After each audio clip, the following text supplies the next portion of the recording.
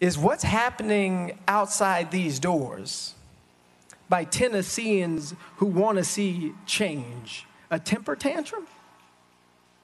It's Sarah, whose son Noah was at the covenant school. He survived. He's 5 years old.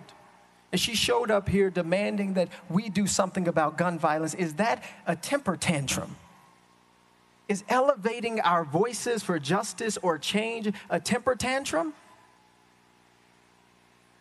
But there's something in the decorum of this body that makes it okay to say that folks who are exercising their First Amendment rights to speak up for the hundreds of thousands of people collectively that we represent, there's something in the decorum of this body that says it's okay to call that a temper tantrum, to call people we disagree with on the issues, to say that all they want is attention.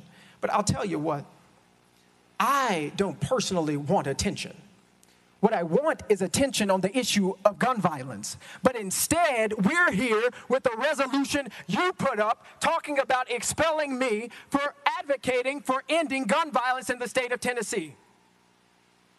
I'd much rather be talking with you about legislation to protect Shelby County and to protect our communities than talking about why we don't deserve to have our representation lost because we came to the well of this house saying we've got to do something. That's what I would like to be doing.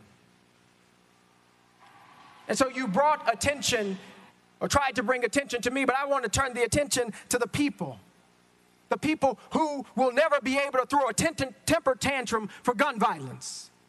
You know, the Larry Thorns, the Catherine Kuntzes, the Mike Hills, the Cynthia Peaks, the Evelyn Decaus, the Haley Scruggs, the William Kennedys, who will never have a chance to throw what you call a temper tantrum.